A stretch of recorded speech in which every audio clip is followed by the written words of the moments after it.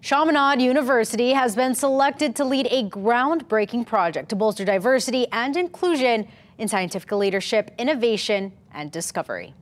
Through a $10 million grant from the National Science Foundation, Chaminade's new United Nations Sustainability Center will help create new leadership pathways into data science careers for students and working professionals across Hawaii and the Pacific region. I mean, this is the most in-demand job in the United States. They're extremely high-paying jobs, and the demand outstrips the supply. No university in the country, and certainly not in Hawaii, are we producing graduates fast enough to meet the demand.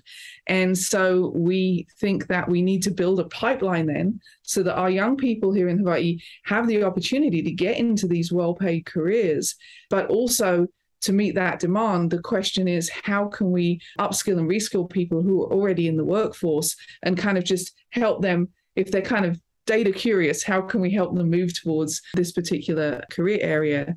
The new program, called Allspice, or Alliance Supporting Pacific Impact Through Computational Excellence, will focus on the application of data analytics to solve critical sustainability issues and promote sustainable development across the Pacific region.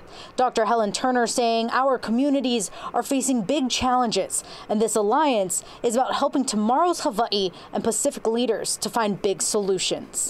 Hawaii's always struggled, right, with a talent drain like that and a brain drain.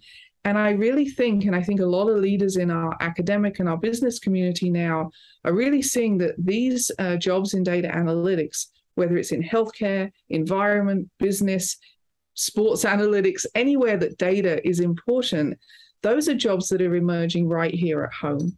I've been here for 20-something years, and I've really never seen this kind of energy where the needs of the employers and the universities responding to those needs are so well aligned. And yeah, I'm pretty excited about it for our students. The grant is part of a comprehensive $39 million nationwide effort. It's a 5-year program, and funding will be allotted in 1-year increments.